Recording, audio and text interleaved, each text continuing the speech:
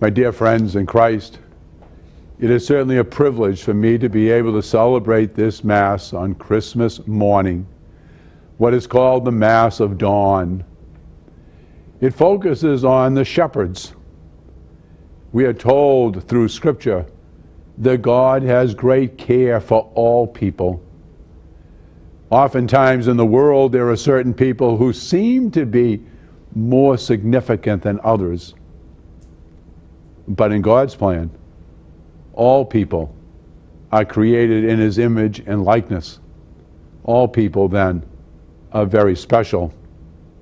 So on the night that Jesus was born, the angels gave their message to shepherds, people who work with the animals on behalf of the villagers.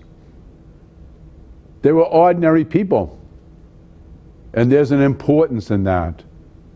An importance that in God's way, He came for all people, and it began with the shepherds. They were the first to learn. And they responded so perfectly. For what did they do? They shared the good news. They just didn't keep it to themselves or just to their relatives. They shared it with everyone, because they knew it was very special. Today, as we are celebrating this Christmas Mass, we are reminded that God asks us also to share the message, to share it with all people. We can do that in many ways, but each one of us, in her way or his way, they can do it. And so other people then hear about God's love for them. That's what Christmas is about, God's love.